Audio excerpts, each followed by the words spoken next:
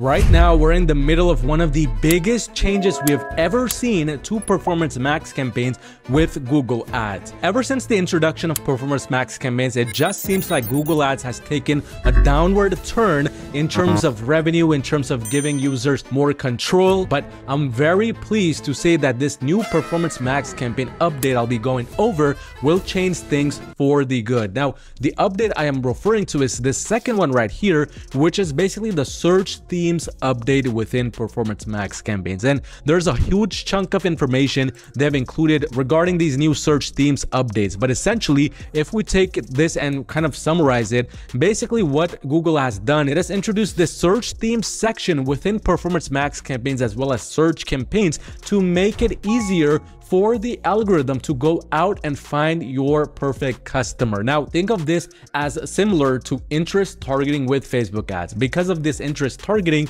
your Facebook ads algorithm and your Facebook ads or TikTok ads campaigns could actually go out and get shown to the right types of people. Same is now true with the search themes option within a Performance Max. And this is super beneficial for those brands, as it says right here, those with number one, not enough information on their landing pages. So I know so many e-commerce brands just don't pay that much attention to their actual product landing page. Their description is just a bunch of technical details. Their product images just mediocre. Their titles are not the best. Well, now search theme is your new best friend, because literally you can get away with having a not so optimized landing page and not so optimized product page, although I highly recommend against it. But the second kind of types of brands which can really benefit from this is if you have just started in a brand new niche, if you have just started selling a brand new product and your ad account never really had previous information regarding that product or regarding that niche. Well, now with search themes, it's going to be very simple for that algorithm to go out and find your perfect audience. All you need to do is just do a little bit of keyword research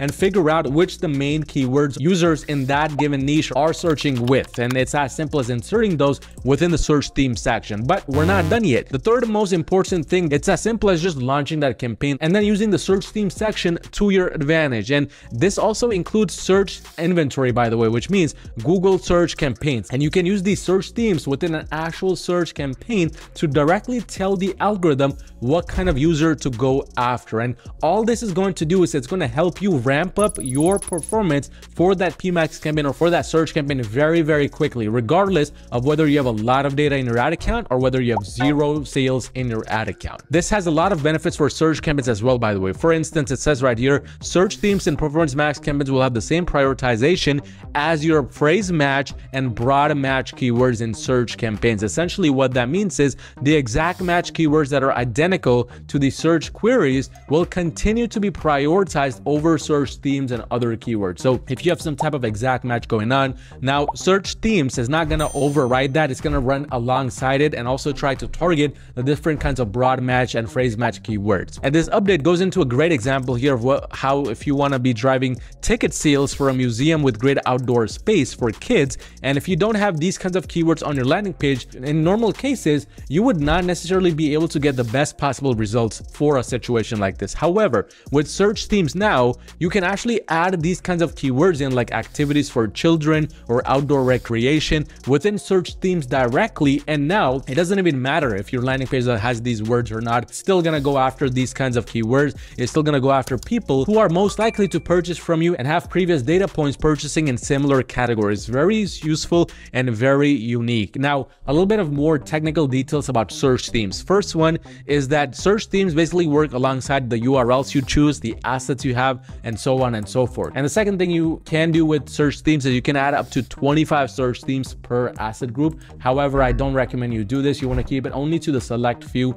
maybe 5, maybe 10 max search themes, which you absolutely know are relevant to your products. But in addition to that, one thing to keep in mind is if you have any types of brand exclusions added within the backend for your Performance Max campaigns, search themes will abide by them and they're not going to overwrite them. But in addition to that, as I mentioned, it's going to run alongside final URL expansion, page feeds, and any URL contains information. So if you're only targeting certain products or all of your products, it's going to just run with that. But these two things are basically what we have already covered in the back. Now, a few FAQs before we go into exactly how the search themes works, how to set it up, etc. Now, a lot of brands might think that adding search themes is gonna now just limit the performance. And instead of just getting shown for any type of broad audience, any type of broad keyword, search themes is gonna make it so that it only gets shown to these specific search themes which you have inserted. Well, Google says that this is not gonna happen because it's gonna showcase to whatever URLs you have chosen, and if you have the final URL expansion, it's gonna go even beyond anything you have chosen. Although I don't recommend that, but you don't have to worry about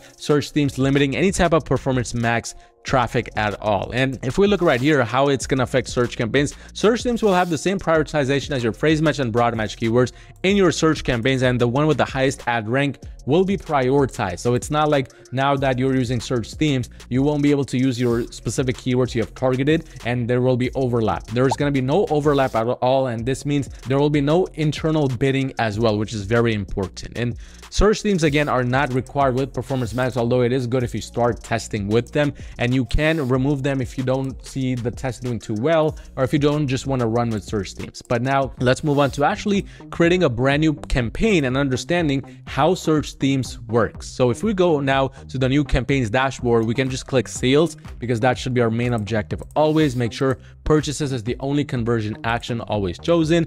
And now from here, you want to click shopping, because if you're an e-commerce brand, you want to be clicking Performance Max campaign right down here rather than choosing Performance Max here, just because if you choose this first one, there's a chance it might just become a display campaign. But once you choose that, then you want to scroll all the way down, give it a nice name, and click continue. And we're going to go over just the main thing that we want to go over, which is search theme. So I'm just going to click continue for all of this with random settings. Once we're on this page, if you look right here, we will be able to see the search theme section. If you click on it, it's basically this new section here. So within search theme, as it says, we can add up to 25 different search themes, and it actually does not give you any type of drop down menu in whatever way. So you want to make sure that you're adding any type of search theme you wish on your own with the right keywords. And I highly suggest you use buying intent keywords with search themes, because otherwise it's going to be very difficult to make it work. Now, let's say, for example, our legendary example of 3D printers, you're trying to sell 3D printers. So what we're going to do is we're just going to type in the keyword 3D printer. Now, for search themes, you could get away with just using this kind of major keyword, but if your product title already includes this, then for search themes, it's really not going to be necessary to have this kind of keyword in. But this is where things get very interesting. You can now add those keywords in, which are the main keywords which you can't normally add within your product title. For example, you could add in a keyword like best 3D printer right here within search theme. So we're going to type in best 3D printer. It is something that's getting searched often. You can make it be more specific, like 2023, or for miniatures, or for small business, whatever you wish. It's all about just being as accurate and specific as possible. But you just type that in and then it gets added there. And now from here, you can begin your search for whatever keywords you want to add. It could be 3D printer Black Friday, because Black Friday is coming up when I'm recording this video. You can go ahead and add that in, because if you have any types of promo codes getting run, then this is a good kind of keyword to add. But you can just go on and on, add any type of other things you may want. If there's some types of specific things you provide with it, like models or pens, you can add those things in as well. It's all about giving a generic direction for the algorithm to know exactly what your product is and what you sell. It's not about really being hyper focused and just using the same keywords you already use within your titles. It's more about just going a bit broad, doing more keyword research to figure out exactly what works. But a very crazy update, and I do believe that this is a step towards Google Ads giving the user back the control that we need, and it's more like running a smart shopping campaign once again, which means it's going to be much more profitable, much more scalable long term. But if your brand is doing over $40,000 or more per month in revenue, and you need just a little bit of extra help scaling your brand to the next level with Google, go on my website at yourmarketing.com and schedule a free call with me to see how we can potentially work together and make that happen. But although this is just one part of a Performance Max campaign and a Performance Max approach, there are so many other parts you need to be getting right to ensure your brand is scaling and your brand is profitable. And this video right here goes over a Performance Max strategy and a Performance Max approach, which if combined with this one, it will take your brand to the next level quickly.